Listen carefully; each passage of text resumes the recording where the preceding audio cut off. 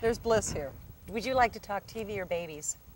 TV or babies? Which order? Babies first. Babies. Obviously. How is Annie? How is yours? Ryan's you great. have 3. And you have 1. And I have only 1. And Annie's 4 1/2? She's 4 1/2. She'll be 5 in December. Yeah. Is it the light of your life? It is the light of my... It is surprising to me how special it is. But she's a chosen child, so you... She's an adopted baby, and she's an amazing little girl. I am very fortunate. She wasn't born under your heart, she was born in it, huh?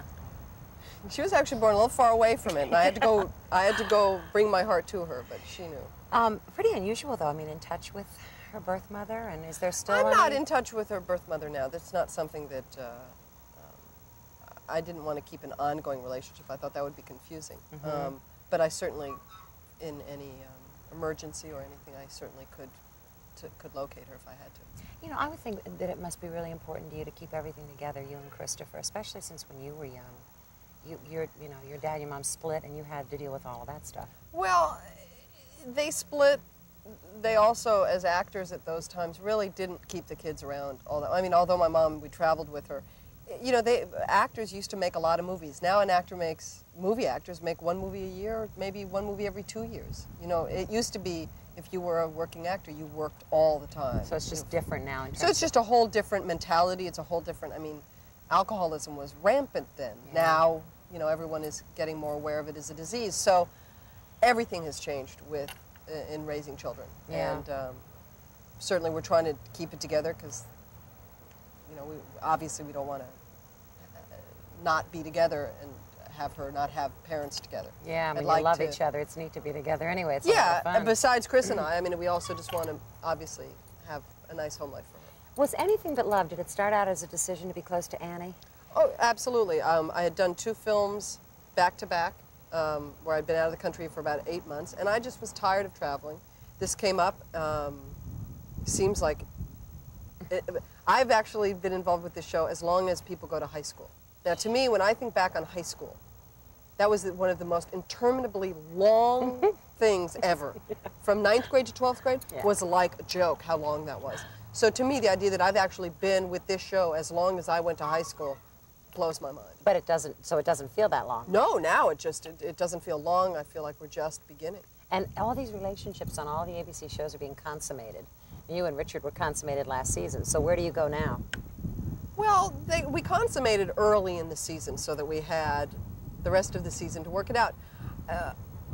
You know, I think the sexual boundary has really changed in a modern society. It's not that big a deal anymore. I mean, people are going to be writing me letters. How come you're telling my teenager it's not a big deal? I mean that, though. It's like, you know, whether a couple has a sexual relationship or not, I mean, it's like, okay, it's more, I think, the trials and tribulations of a relationship are how do you get through a relationship? How do you work through dual careers, working and living together? Those are the issues. Whether you've had sex or not is hardly the issue anymore. Most of the audience is too tired for that anyway if they're parenting and working and trying to keep this rat race going, right? It seems to me the struggles of having a relationship are what the show is about, not whether these 2 people have orgasms with each other. Lucky, though, because when you go down, like in December, when you... I don't think Hannah does go down. I mean, oh, much. You have to edit that out, and I had to take the shot, I knew you'd do this to me. I had to take the shot. What do you want? Life is short, another take the shot. I don't think Hannah likes going down all that much. In fact, I don't know many women who do, and I think that's a subject for... What's her face's show? I'll be Dr. Rose. What's her name? No, Joan, David, Joan. What are their names? Rivers. Over. Jamie.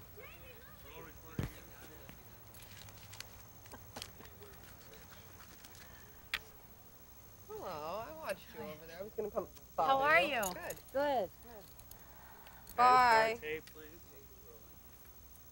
Now, are we going to explain that she's moved? That my eyeline is moved? We don't see her. Yeah, but you see my eyeline has changed. Yeah. All right, I will explain. Are we there? Are we on? We're rolling? You want to explain? I'm going to explain what just happened. I know you feel like something just happened. She just moved. so that I could bring my eyeline around so that I wasn't like this the whole time. So now that I'm kind of closer to you like this, don't get nervous. That's because we just cut out the dirty comment you made. Hey, excuse me. Excuse me. I take the rap when it's necessary. You made the comment. I merely picked up on the comment and ran with it. All right, now we're sitting down again. We're not running anymore. So when you go on hiatus, you get to make movies. And you just saw one last night that you love. You think the audience is going to love I made a movie in January. I saw it last night.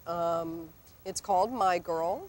It stars Macaulay Culkin and a little girl named Anna Klumsky, and Dan Aykroyd and me, and it's wonderful.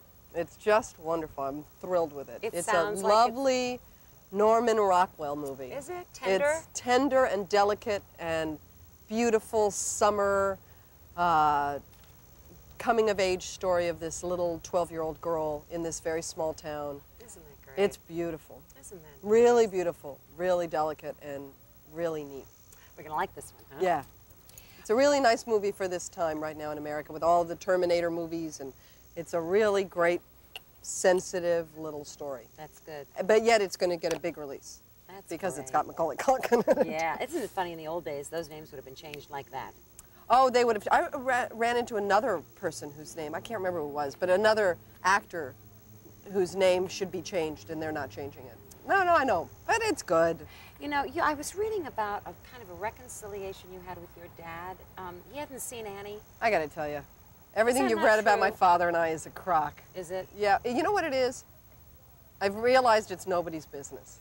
Okay. What I've realized is that it's, when you grow up in front of the public eye, you kind of think that your family is public domain, and it's not. No. And I found out that all of a sudden it's like, because he and I have a great relationship, and we see each other, everything's fine, but when you isolate incidents and you put them into quotes, it just sounds horrible, and then people's feelings get hurt. So my feeling is, everything's great.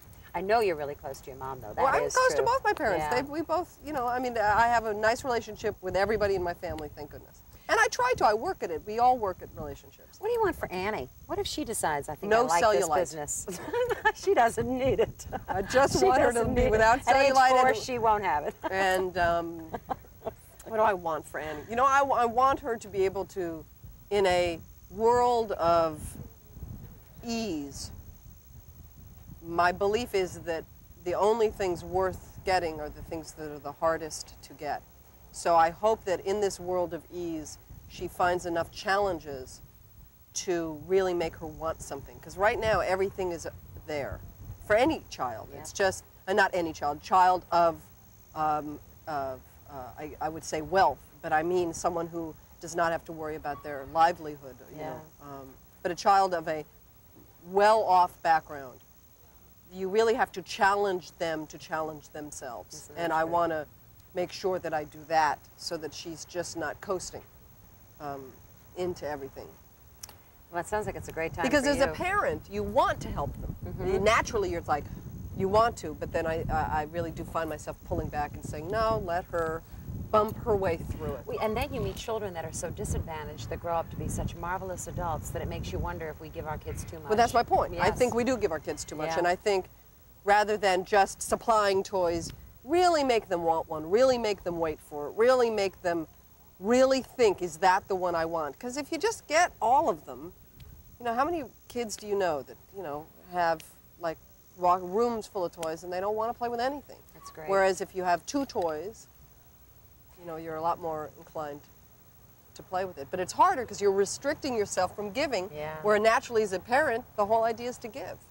So it's a strange dynamic in a modern world. But I think if you're taking that tact, then she's going to grow up challenging herself, isn't she? Which is great. Just no cellulite. Just like you do. Just no cellulite.